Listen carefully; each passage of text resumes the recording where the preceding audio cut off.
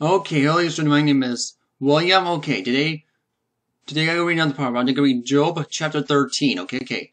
Lo, mine eyes had seen all this, mine ear hath heard and understood it. Yeah, ye know that the same do, and I know also I'm not inferior to you. And sure I speak the Almighty, and see the reason with God, but ye forget all the, and but ye are the forgers of lies, and all the physicians of no value. That ye would altogether hold your peace, and it should be in wisdom. Hear my reasoning, and hearken the pleadings of my lips.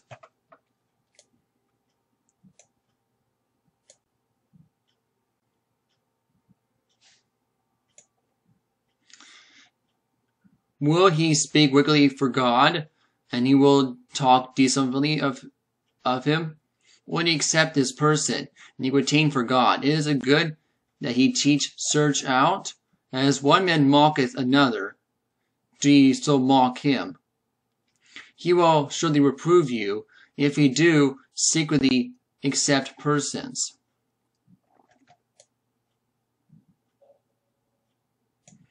Shall not excellency make you afraid, and his dread fell upon you.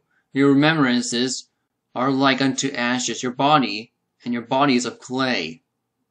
Hold your peace, let me alone, and may I speak, and that come on me that what will. Wherefore do I take my flesh in my teeth, and put my life in my hand?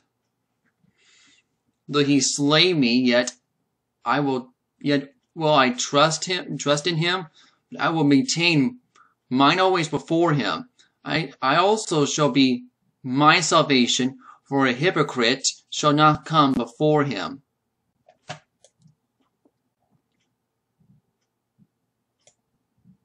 Here digitally my speech and my articulation with your ears. Behold, now I have ordered my cause. I know that I shall be justified. Who is he that would plead with me? For now I will hold my tongue, and I shall give up the ghost.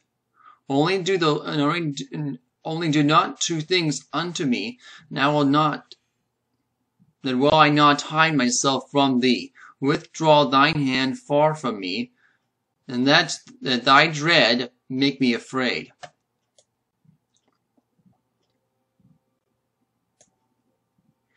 Then call thou, and I will answer, or let me speak, answer thou me. How many mine iniquities and sins make me know my transgression and my sin? Wherefore hidest thou thy face, and holdest me for thine enemy?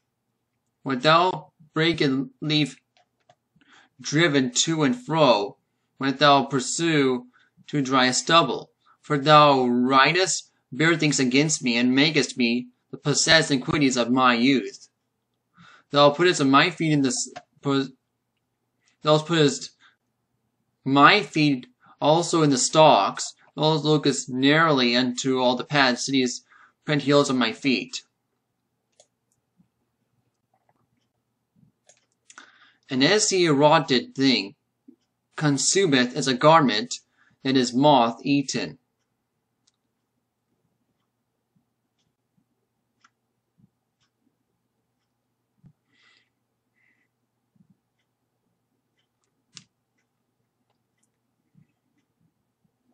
Okay, that's any of Job chapter 13. Okay.